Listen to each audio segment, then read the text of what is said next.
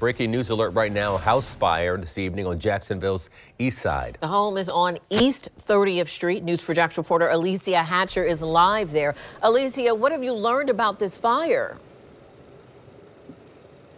So far, JFRD has cleared the area about 5 minutes or so ago, but multiple JSO units are still out here on the corner of on 30th Street and East Haynes Street. So far, what we know is that a dog died in the fire and 2 people are getting help from the Red Cross. I'm going to step out of the way so you can see what we're seeing. About an hour ago, multiple fire units were out here putting out a fire. What we can see is that the front of the house is severely damaged. Windows were broken to put out the fire. As we learn more information, we'll bring it to you here on air as well as online. For now, reporting live on the East Side, Alicia Hatcher, Channel 4, the local station.